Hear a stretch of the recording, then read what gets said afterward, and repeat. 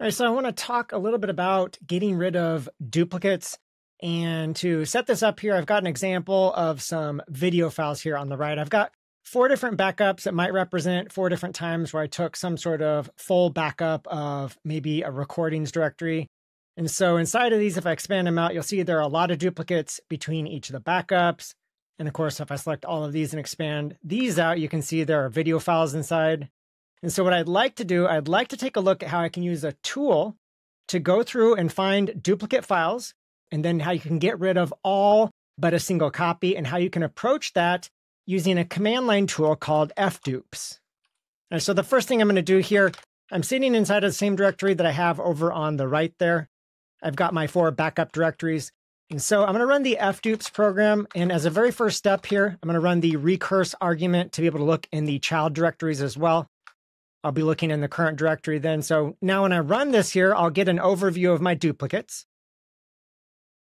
And the first thing I might want to do is just see in how many cases does backup 4. My guess is backup 4 should have everything inside of it, but it's possible 1, 2, and 3 have something that's not in 4. So my guess is I'd like backup 4 to be the golden copy that I target, the one that I want to keep. And then I want to get rid of duplicates in the others. So let's just come over here in the output. Just quickly, I can search here for backup and 4. And I can see, where does it actually appear in the results here? And does it seem to appear in almost all of or most of the results? And that looks to be the case. So targeting backup 4 will probably give me what I want to be able to get rid of most of my duplicates while keeping one good copy. So this is the report mode here. And if you would like, I think it can help actually to sort by name. That way in the output, if you have several backup directories, you'll see 1, 2, 3, and 4. Those are ordered the same. Then this section only has 3 and 4 here, so 3 comes first and then 4. I think that's helpful. And then when you're ready to find and get rid of those duplicates, just add the delete argument. Once it's done, though, you get this nice interactive overview of where the duplicates are at, and each duplicated file has its own set. So you can see there are 16 different duplicates here.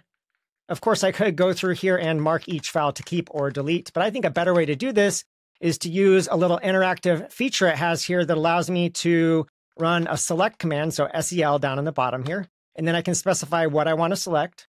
So let's say I want to select backup 4. So any file that has backup 4 in its path. When I run that now, you can see it highlights the various matches. I can page through the results here. I can see that backup 4 is selected everywhere.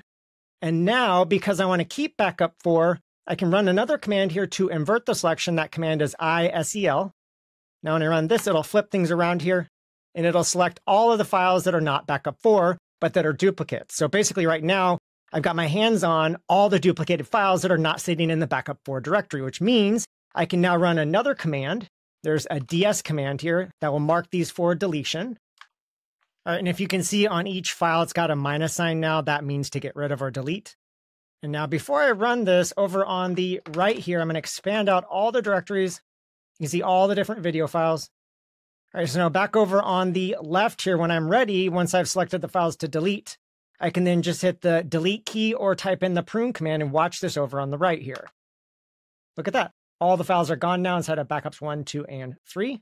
And so that means, which means I've got all the files that I need inside of backup 4. I can just get rid of these directories. You can even see on disk here, these are taking up no space at all.